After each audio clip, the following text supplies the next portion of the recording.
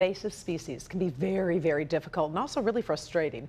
That's certainly the case at this Metro Detroit retention pond, where the Louisiana red swamp crawfish has been multiplying and multiplying rapidly. Drastic measures are being taken, but are they working? Let's bring Paula Tutman in. She was the first to tell you about this wildlife challenge. Paula, how's the battle going?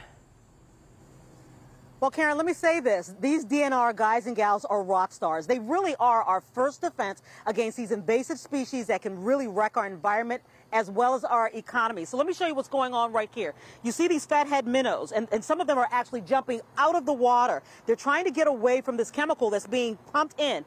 If these were the Louisiana red swamp crayfish, that would be great. Crayfish, crawfish, crawdads, etouffee, whatever you want to call them. In Michigan, the red swamp crayfish is a nuisance invasive species, and today the DNR is doing battle.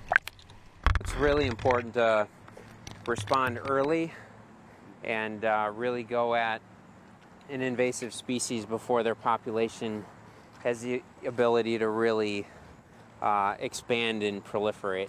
Mostly contained to one retaining pond in the area, CO2 is being pumped into the water. What we're trying to do here is elevate the carbon dioxide level in this pond to the point where the crayfish want to leave the pond, making them easier to capture.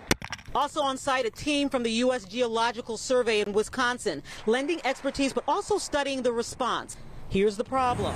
Mother Nature dumped more wind and rain in the area, diluting and dispersing the carbon dioxide. We're not seeing that flight response as much as we had anticipated. As scientists check the perimeter, the news is not good. Other than those caught in the free-floating traps, the hope to painstakingly catch the crawdads as they flee the burrows, but instead they appear to be digging in deeper. So there's one right here that's currently burrowing, and you can kind of see the mud moving a little bit. Oh, yeah. And he's actually right behind it. So let's see if we can get him out of there. Him or her. It looks like a big male.